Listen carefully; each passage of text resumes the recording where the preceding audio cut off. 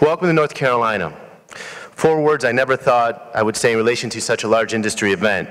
But we're here at ConnectX, the first inaugural ConnectX, and we could not be happier to host all of you. As the voice above said, my name is Danny Agresta, and I'm the president of the Carolinas Weather Association. I've been president for the last 7 years. On behalf of the board, all of our sponsors, and the 1,300 members, we welcome you to the Queen City of Charlotte. Let me tell you a little bit about the association and our relationship with WIA. Our mission from the start has been to be a unified voice in state and local legislative matters impacting the industry and to serve as a central repository for collection and distribution of news, information to our members. We made great strides in accomplishing the mission through our regulatory committee led by Liz Hill and through our membership with WIA. I believe it's about our 4th year of membership at the state wireless association level, and it's been a great partnership. But we're not all business. We do have fun, but we have fun with a purpose. We host events every quarter that bring our members together through education, networking, and charity fundraising. In fact, just last week, some of you may have attended our 13th annual charity golf event that 350 CW members attended, enjoyed the Pinehurst courses 1, 5, 8, and 2. At that event, we raised $30,000 in 5 hours for our charity partner, Victory Junction, a camp for kids with special needs or serious illnesses that normally would not be able to enjoy a camp experience.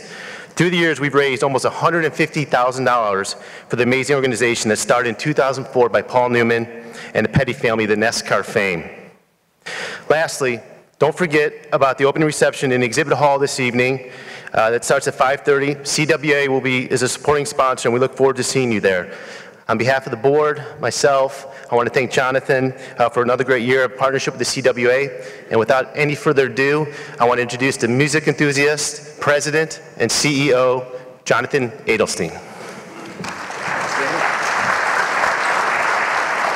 Well, thanks, Danny, and good morning, everybody. It's good to see you all out here. Welcome to the biggest and best show WIA has ever put on. And for those of you, I saw some of you at the Tin Roof last night at about midnight. So congratulations for those of you who made it out this early. And of course, all of you got up and sang. We had live karaoke and a lot of great singing going on.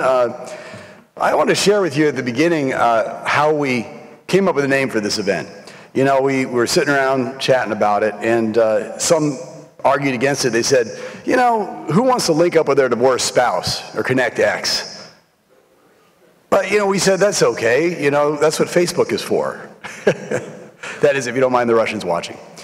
After we came through that discussion, we got more serious. We said, you know, we created ConnectX because we see a lot of convergence. We see that we want to bring together every element of the growing wireless ecosystem that we're all part of. We want to bring together, you know, the macro structures that rise high into the air. We want to bring together the small cells. We want to bring the fiber that's under the ground, the densification that's happening, the world of data centers, the world of connected automobiles, and of course, you know, all the technology for public safety that we're really focused on here at this show today. For those of you who know WIA, you know that we want to stay on the forefront of technology. We want to keep on the edge. And we're here to collaborate and have the best minds in the industry come together to think about, you know, what the future holds, and of course just to see old friends and have a good time. We know this is a great industry. Everybody's in a really good mood. Business is good, which is good for you. It's good for us. It makes a happy mood at our show. And we're all, I think, very fortunate. You know, we're fortunate to be in such a great industry, and we're fortunate to be here at such an exciting time. And of course, we've had a lot of exciting times in this industry. So above all, ConnectX is about connectivity. It became clear to us years ago that there was a massive convergence happening in what we might call the connectivity sector. An infrastructure industry that was traditionally known for steel and concrete began to diversify.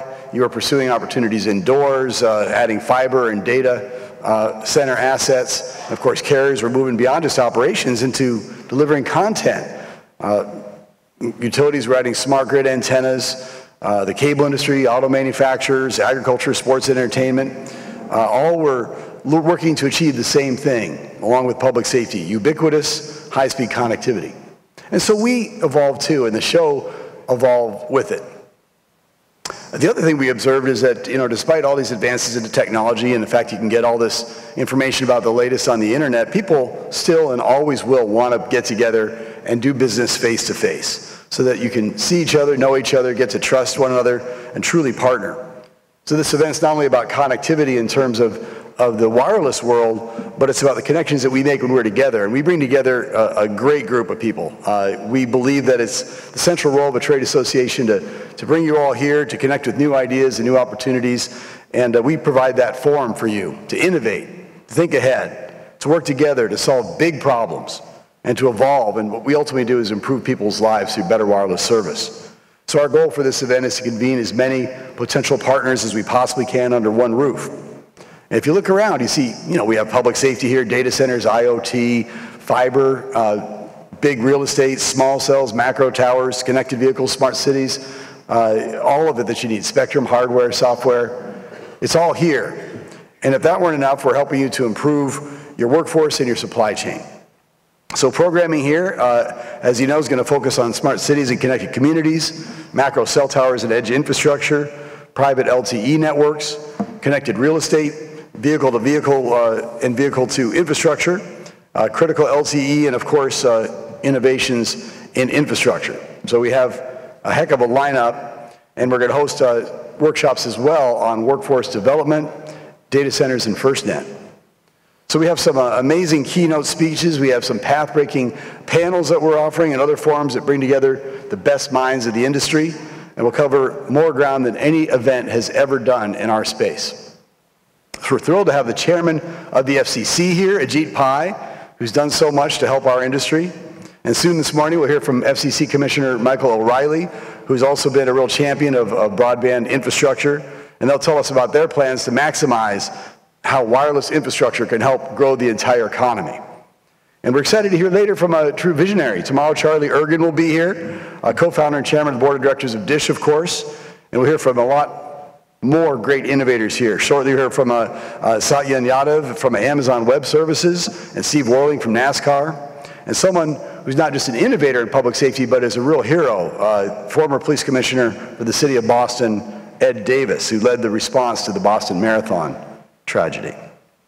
And of course, the exhibit hall is packed. We have a great exhibit hall this year. We have leading companies from across the ecosystem showing off their most advanced technology and services and products. And we have some big announcements that are happening here, we're proud to say. So you can see the real reality of what's behind those announcements in the exhibit hall. We're also hosting our 3rd annual Supplier Diversity Summit, which is it's an organization, it's an effort that partners qualified veteran, woman, and minority-owned businesses with the largest companies in the business. Their procurement officials are here to talk about how to do business. And small business representatives meet with the largest contractors in the industry, and we're hearing that a lot of real deals have come out of the first 2 years, so we're hoping to hear a lot more good news stories coming out of this year. Of course, our job for you is to be the voice of the industry in Washington. We are your advocate, and in states across the country as well. The FCC, and as we'll hear soon, and Congress and the White House are all doing everything they can to promote wireless infrastructure as the key to widespread deployment of broadband. They've really done a lot. They're not just talking about it like you hear a lot of talk out of Washington. They're actually doing something about it. The FCC has put our issues front and center. We're going to hear exactly what they're doing from Commissioner Pai and Chairman O'Reilly, but they're taking major actions to reduce barriers to broadband deployment. They just approved an order this spring to get rid of a lot of reviews of small cells for historic and environmental review. We finally convinced the FCC to deal with the Twilight Towers issue that's been haunting us for years, and those assets will be good to work for the industry, and Mike O'Reilly was a big advocate of getting that done. And the FCC's Broadband Deployment Advisory Committee, on which I serve, and a number of other members of WIA are involved, is working on key issues for the industry as well. And in front of Congress, we have a lot of issues. We're working to create laws that encourage co-location, and we did that in 2012. You've seen a huge difference in the deployment of 4G as a result. The FCC implemented that law with the most effective regulations possible. And we continue to work on tighter shot clocks and speeding wireless infrastructure deployment. So Congress and the White House are listening to us. They're listening to the industry and working to help us. We're making real progress from tax reform to job training and the recent enactment of the budget bill that included a bunch of provisions of interest to the wireless industry, including deployment on federal lands, getting more spectrum out.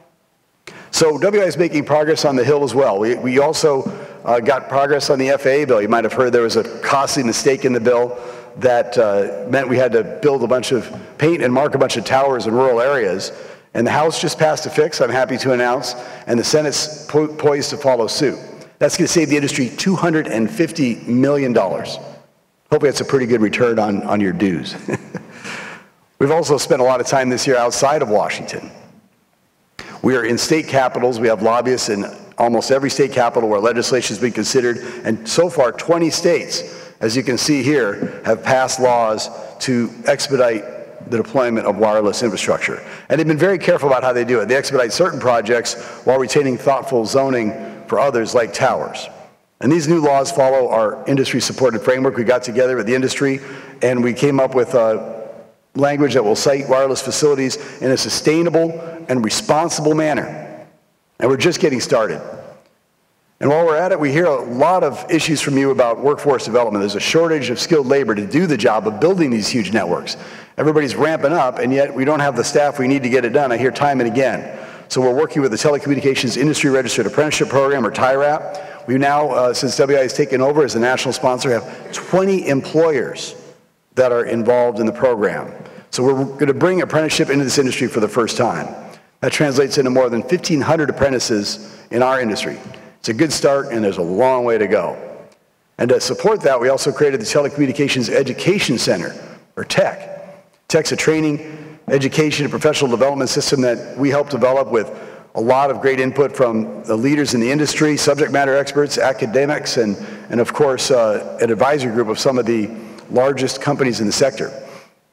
It's really the first of its kind, and it's already delivering programs. We have training available right now that you can find out more about them at our exhibit in the exhibit hall, the WIA booth. Another thing we're working on is the Innovation Technology Council, which is putting out all kinds of great research. We thank all the members of that. We have members from dozens of companies that are members producing priceless research for the industry. The latest papers are tackling 5G. They're looking at workforce development and training solutions. Another one is coming out soon. The working groups are looking into the role of wireless infrastructure in smart communities. So we hope you'll get involved. You'll get a chance to look at that. All of those reports are available on our website. So we are doing tremendous work getting ready for 5G. 4G build-out is going, I think, in preparation for that. And you're delivering all these benefits to consumers, all this demand. You're the ones who are making it possible. That's why I'm so proud to lead this organization, because we have such a great group of folks like you that are dedicated to getting this job done. You're here to get that little extra edge. And I know that without the networks that you design, deploy, and maintain, we wouldn't have Uber, we wouldn't have HBO Go, we wouldn't have all of these great things. And I can't even imagine all the advances that we're going to see with 5G. The future is unlimited, and we're going to be hearing about the details of it here at this show. And for fun, we got a big event tonight. We have a fundraiser for Music Movement, which is a charity that helps kids with autism through music. And we're going to have a little fun making some music ourselves. Our industry band is going to open up. The band plan coming on at 8. No, we're coming on at 7, actually. I might have been late for that show. It's going to be at Rooftop 210, so hopefully we can see you all out there tonight. We're just the opening act. The main act, we have Billy Dawson coming, and great country artist Lee Bryce. So I know how busy you all are, and we really appreciate the fact that you took time out of your busy schedule, hopefully to get a little edge here, hopefully to reconnect with your colleagues and recharge for the exciting future that's ahead. And we designed this event so that every minute is another opportunity to build your business. Every panel or keynote, every meeting, every conversation over lunch or drinks could present you with a new business opportunity. Our goal is to make sure this is the most valuable event that you attend all year. And I hear a lot of you say that, and that works because you keep coming back and you tell your friends about it. So again, I want to thank our sponsors who really made this entire show possible, a lot of generosity. And of course, those sponsorships ultimately are used to help us fund the advocacy that we do year in and year out for you all. Again, thanks for coming to the show, and we're excited to have you here.